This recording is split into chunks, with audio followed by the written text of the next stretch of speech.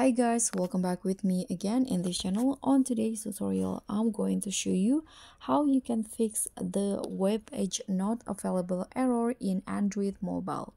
So if you got this error on your browser when you try to open an address, this is how you can fix it. So you can just go back to the home screen of your phone.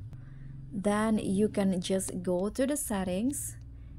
In here you can just tap on this network and internet options, and then you can go to the SIM card and mobile network options. So tap on that.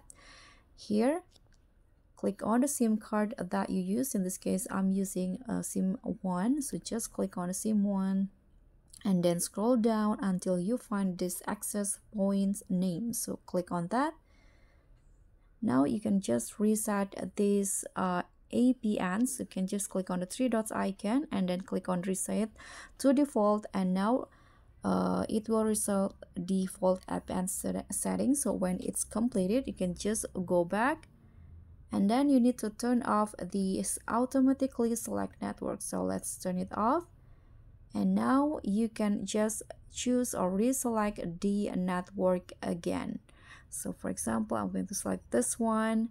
You can see now it's connected, and now you can just go back and try to open the address again. So that's all from me. Thank you so much for watching. Don't forget to like, comment, and subscribe. Also click on the thanks. Bye.